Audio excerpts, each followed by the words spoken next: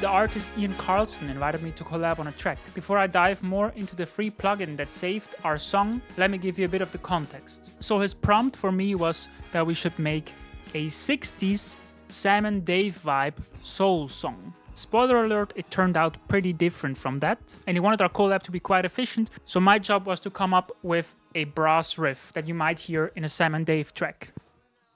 And because I'm a proud owner of Komplete 14, naturally I tried to look for some brass sounds in the standard edition of Komplete 14.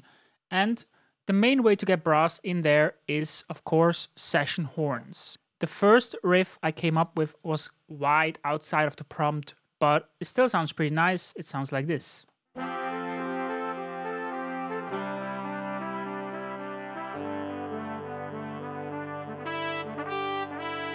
With some keys.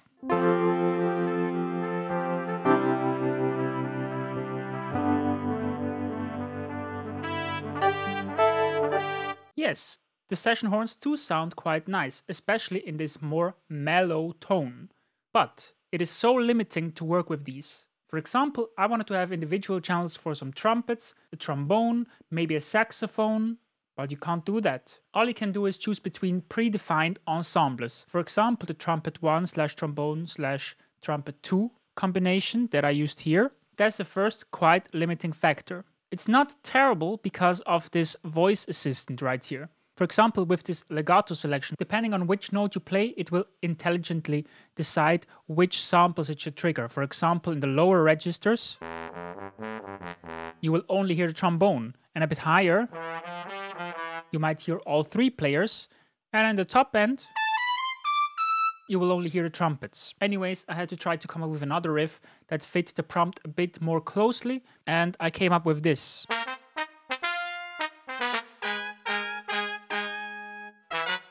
And as you heard, there is a distinct difference between the three players. I'm still working with the two trumpets and the trombone, and all three instruments are panned individually and they're playing a distinct melody.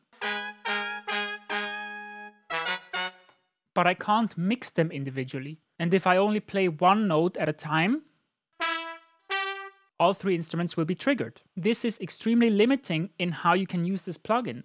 And even though I have installed all of the samples I would need to make certain things, I can't because the plugin doesn't allow me to. And I think this is a fair complaint because this isn't a free product. Yeah, it's part of the Komplete bundle and you kind of get a good deal if you buy the whole Komplete 14 standard bundle. But it's still supposed to be a $100 product. And especially if I bought this as a $100 product outside of the bundle, I would be pretty disappointed. Probably they're trying to save a lot of these features for the Pro version, which is $300. And I get that it's marketing and they want to earn more money, but as a consumer, this is a pretty bad experience. The next limiting factor of this plugin is right here with the articulations. I mean, it's very cool that there are so many different articulations in here, but how do you switch between them? Currently, I'm using the forte piano crescendo time, and it sounds like we heard.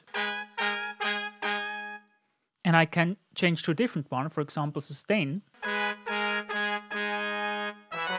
But how do I program these changes without key switches? Usually you would have these different articulations assigned to keys in this range right here, and you could trigger them through MIDI and then the program would change. And if you go back to the Pro version, look on the website, the first thing we're going to see are these key switches. It seems a bit prohibitive to work with this. Luckily, there's a free plugin out there that saved this track and did pretty much everything I wanted session horns to do. And I talked about this plugin on this channel before. It's called Sine Player, and it comes with the free Sine Factory library, Sine Factory. And today we're going to mainly look at Rotary, the free big band horns. You see you have some trumpets, a trombone, saxophones, and a brass section. And the trumpet I'm using right here has 7 different articulations that you can trigger through key switches. This specific line I made sounds like this.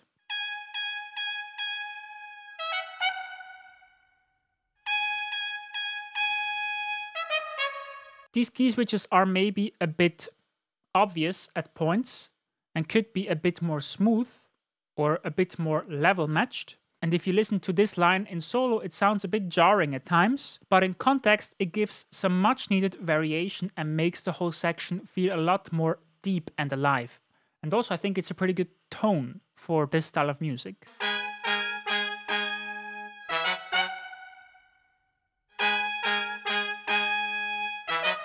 I also used the solo trumpet that comes with the Kontakt Factory library too. This one does have key switches, but compared to the 7 we saw in Sine Factory, this one only comes with 2 articulations that you can switch between. And the sustain are really not very suited for the style of music I'm going for.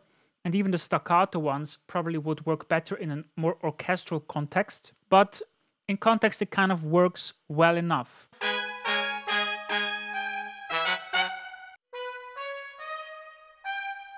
Next I used the trombone solo, also from Rotary from Sine Factory.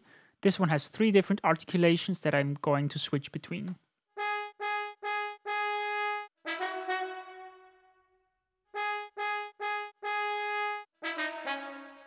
Again, the 2 articulations sound a bit too different for them to be convincing in a solo, but in context it gives. And I'm also using the baritone sax.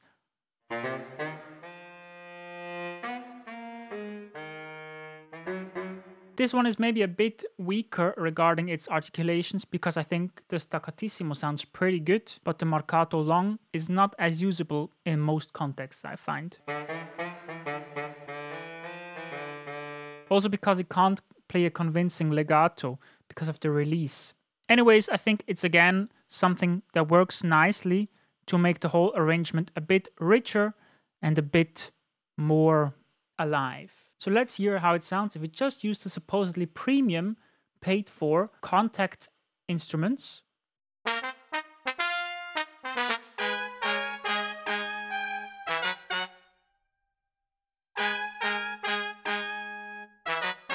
And I do think that's not good enough. But if we add the free plugin Sine Player,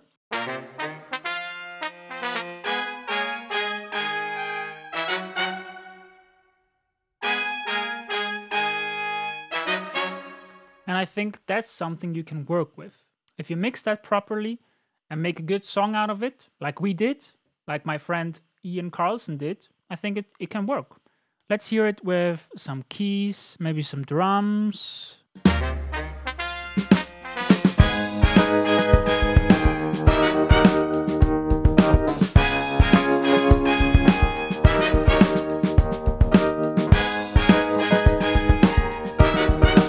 And that's not even the only place where Sine Factory came in very handy and improved the track by quite a bit. In the chorus section we have this 3-bar loop, and it always ends on like an empty bar with a big drum fill that we wanted to make a bit more interesting. But you can hear we come out of the chorus.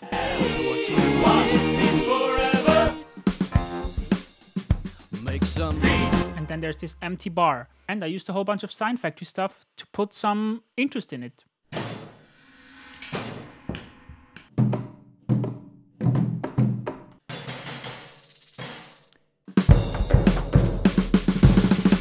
And this is how a free plugin saved our track. Check out Sine Factory.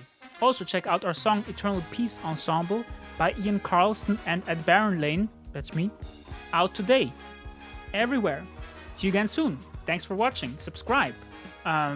Leave a like. The piano comparison video is coming soon. It was a lot of work to compare all these pianos. Yeah. Sanctioning the place as well effective greedy or only bring disgrace to people who are needy. Is there collective guilt owning up for our own rulers or just blind